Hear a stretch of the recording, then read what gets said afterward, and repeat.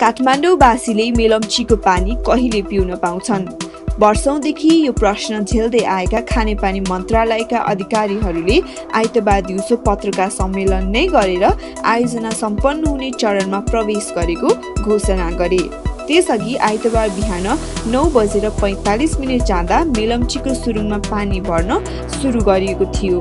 त्यसलाई सरकारी अधिकारीहरूले आयोजना निर्माणमा ठूलो उपलब्धि भनेका छन्। पत्रकार सम्मेलनमा खानेपानी मन्त्री बिना मगरले छिट्टै मेलम्ची खानेपानी आयोजनाको उद्घाटन हुने बताइन्। उनले सामाजिक तथा राजनीति सहित विभिन्न प्रविधि समस्या झेल्दै आयोजना सम्पन्न हुने स्थितिमा आएको बताइन्। तर उनले आयोजना कुन दिन उद्घाटन हुन्छ भनेर तोक्न भने सकिनन्। मन्त्रालयका सचिव माधव बेलवासेले पनि प्राविधिक कुरा भएकाले मिति तोक्न नसकिने बताए। मन्त्रीले भने अनुसार आयोजना उद्घाटन हुनु भनेको उपभोक्ताको घर घरमा मेलम्चीको पानी आइपुग्नु हो। तर यसका लागि अझै केही समय पर्खिनुपर्ने देखिएको छ। मेलम्ची खानेपानी आयोजनाका प्रमुख तिरेश कुमार खत्रीका अनुसार मेलम्ची 26 किलोमिटरको सुरुङ भरिन 15 देखि 20 दिन लाग्छ। अहिले परीक्षणका लागि प्राविधिक मापदण्ड अनुसार प्रति सेकेन्ड 260 लिटर पानीका दरले सुरुङमा पानी प्रवाह गरिएको छ। सुरुङमा पानी भरिएपछि करिब 10 दिन यत्तिकै राखिनेछ। त्यसपछि प्रति सेकेन्ड 260 लिटरकै दरमा बाहिर पानी छाडिनेछ र सुरुङ खाली हुन 15 देखि 20 दिन लाग्नेछ। पानी सबै फालिसकेपछि सुरुङको गुणस्तर परीक्षण गरिनेछ। यसका लागि करिब 7 दिन लाग्नेछ। त्यस क्रममा कुनै केही समस्या देखिए त्यसलाई सम्बोधन गर्नुपर्छ।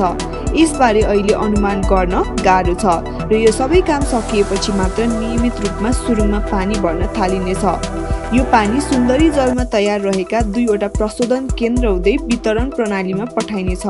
सबै अवस्था सामान्य हुँदा मेलम्चीको पानी मुख्य वितरण लाइनमा पठाउने काम थाल्न अबको 2 देखि 3 महिना लाग्ने आयोजनाका अधिकारीहरू बताउँछन्। साथै आयोजनाका स्थायी बाँध र बालुवा थिग्राउने संरचना हेडवर्क्स बनाइसकेको छैन। हेडवर्क्स 2077 पुससम्म बनाउने गरी चिनिया कम्पनी सिनोल काम गरिरहेको छ। हेडवर्क्स बनाएर सुरुङमा पानी हाल्न अझै केही समय लाग्ने भएपछि नदीमा अस्थायी बाँध र डाइभर्सन बनाएर निर्माणाधीन हेडवर्क्स छल्ने गरी मूल सुरुङमा पानी हालिएको छ। यसले सुरुङमा बालुवा भरिन सक्छ। मेलम्चीको पानी वितरण गर्न सहरका धेरै भागमा नयाँ लाइन जोडिएको छन्। 8वटा नयाँ ट्याङ्की बनेका छन्। मेलम्चीको पानी सुन्दरी जल झरेपछि ट्याङ्की र पाइपलाइनको सफाई र परीक्षण गर्नुपर्ने हुन्छ। चक्रपथ आसपासका 1/3 क्षेत्रमा पुरानै पाइपबाट मेलम्चीको पानी वितरण हुनेछ। महाराजगञ्ज, धुम्बाराई, सामाकोशी, कलङ्की क्षेत्रमा नयाँ पाइप राख्न बाँकी छ। पुरानो पाइपलाइन निकै पुरानो भएकाले लिकेजको समस्या पनि ठूलो छ। आयोजनाका प्रमुख खत्री सुन्दरी जलमा पानी खसेको 1 वर्षसम्म वितरण प्रणालीलाई व्यवस्थापन गर्न समय लाग्ने बताउँछन्। पुराना प्रणालीलाई हटाउँदै नयाँमा पानी पठाउने र घर घरमा पानी पुर्याउने काम क्रमशः गरिने उनले बताए। काठमाडौँमा मेलम्चीको पानी वितरणको काम काठमाडौँ उपत्यका खानेपानी लिमिटेडले गर्नेछ। मेलम्ची खानेपानी आयोजनाले मेलम्चीको सुरुङबाट सिन्धुपाल्चोक स्थित याङ्री र लार्केर खोलाको पानी ल्याउने दोस्रो परियोजनामा काम थाल्नेछ।